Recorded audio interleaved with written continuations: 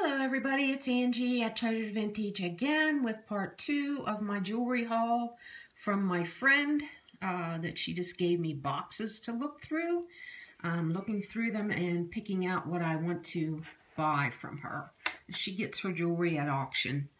So when we last stopped, if you watched the video before this, we were looking at this bracelet.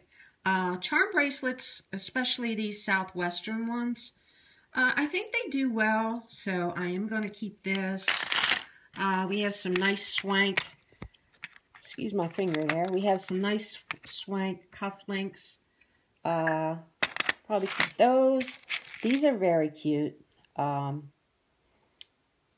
Crystal Aurora Borealis drop earrings. They're well made. They're pretty. I think I'm going to keep those.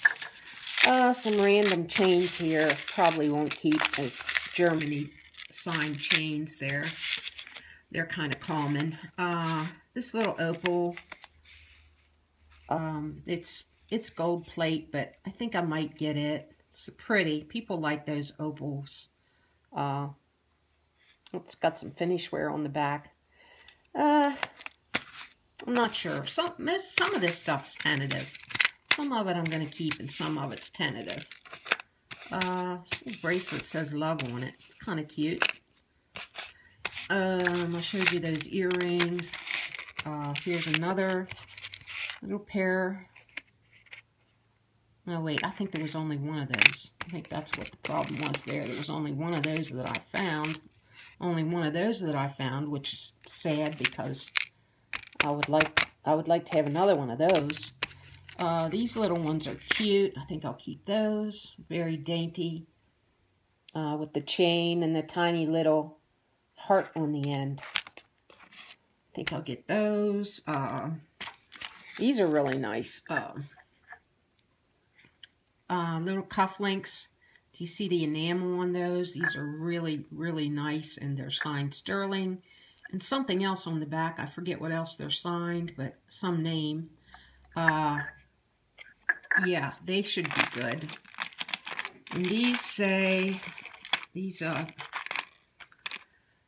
I forget the name of these things too. I think they're for cuffs or something. But they're gold. They say 10 karat gold. 10 karat gold tops, I think is what it says in there. And these, I haven't seen any of these for a while. So I'll have to look that up and see. You know what that is? Goes over a big lighter. Not many people smoke anymore, but there's that. And I think I'm going to keep this ring. It's sterling with the colors in it. You know, I said I was going to have everything picked out of here, but it's kind of tentative right now. Pretty sure I'm going to get this. I think I might get this. I'm coming up with a lot of things I'm getting. It's really going to depend on what the cost is going to be. I don't want to spend more than, say, I don't know, $50, $60, hopefully. But, you know, I'll make a lot more than that off the lot. So, that's a cute little sterling silver plated necklace. Real dainty with the tag still attached. And this box, I really like it.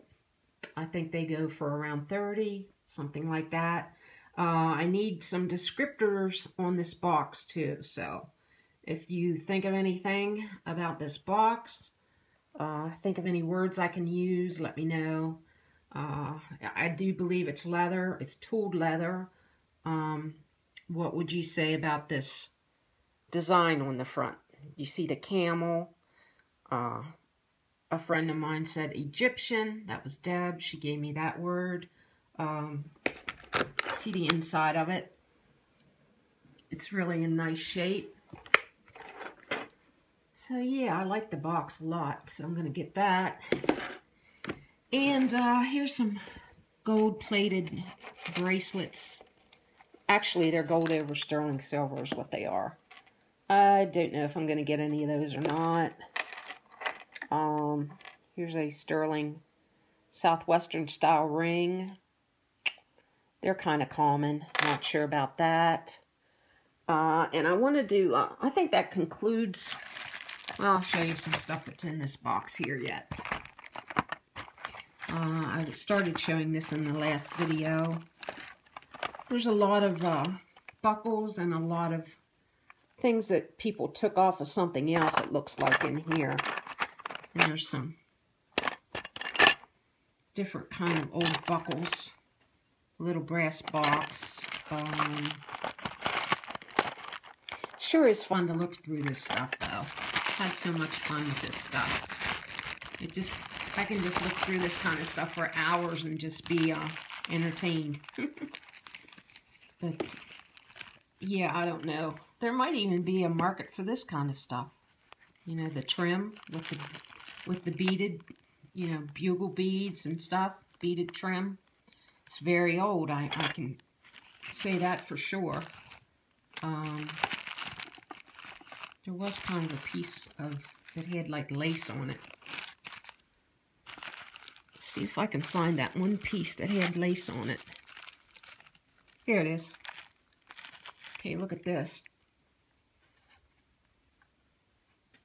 Oh, darn it. Sorry about that. See that? See that very old lace? Lace actually has a lot of holes in it, but yeah, wonder what that was at one time. Wonder what it came off of. It's really neat. Yeah, if you know anything about this kind of stuff, let me know. I have to do research on it. And one last thing I wanted to show. This is for Vincent Romano. Wanted to show him the cookbook that I have. Because I was just in a Periscope with him, and he said how much he loves old cookbooks. So, Vincent, have you ever seen this one? And do you have it? Do you have this one? I love some of the graphics in it. Some of the old... There's an old piece of something in it. Let's see. Temporarily out. Sweet facts about the Sugar family. Look at those ladies. She's out of sugar. Yeah, it's an old cookbook. I don't even know where it came from. Whether it's, it was in my family or where I got this. I think it was. I think it was my mom's, actually. Oh, there we go. Came from my gram. It came from my gram. This is my gram, and this is my mother, Ruth. That's me. 1980? I guess Graham gave it to my mom in 1980, because this is old. It's not 1980. It's probably 1950 something. Oh wow, look at that room. Mid-century modern. I bet that's Betty Crocker there on the wall. That's cool. That's very cool. Yeah, I gotta look at this. Oops. Sorry about that. Are you there? Sorry about that. I gotta look at this book some more. I didn't know they had stuff like that in there. I love mid-century. All right, well, that is all for now. I hope you enjoyed this video. If you did, thumbs up. And thanks for watching, as always, and for your support of my channel. And I will leave you with my beautiful pineapple. Yes, I still have it, and it's still sitting on my table. I wanted to tell y'all something. If you don't have Periscope, if you have a smartphone, I really urge you to download that app and see what Periscope is about. Because I'm really liking Periscope, and actually I'm liking it a lot more than YouTube.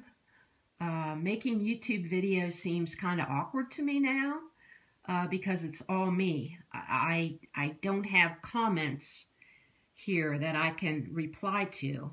As with Periscope, you're constantly, the people that are following you, which resellers are following me, lots of people that you probably know are following me, and we follow each other, and we go thrifting, and we take each other in the stores, and we, it's live. You know, it's so neat, and it's a lot better than you know, watching a YouTube. Well, I won't say it's better. It's just different. But there's interaction, and it's not as awkward. Like I feel like I'm, you know, all the burden's on me right now to provide information, to be entertaining, for you to like my video. You know, with Periscope, it's, you know, it's so instantaneous, and it's such a back and forth. That's what I enjoy about it. It's a back and forth between fellow resellers and myself. So, did I show you this? Squirrel. I don't know if I showed you that, but I'm getting that. Yeah, so that's my thoughts on Periscope. So I urge you, I'd love to see more resellers over there on Periscope. So thank you. Thanks for watching. Be kind when you're picking. If you would like to follow me on Periscope, download the app. It's very easy. It's a very easy site to get into. It's a very easy application to do. So download it. Just check it out. Follow me at number one Thrifty Picker, and hopefully I'll see you there. Take care. It is still snowing. It is still snowing here. So, bye for now. Thank you for watching. See you next time.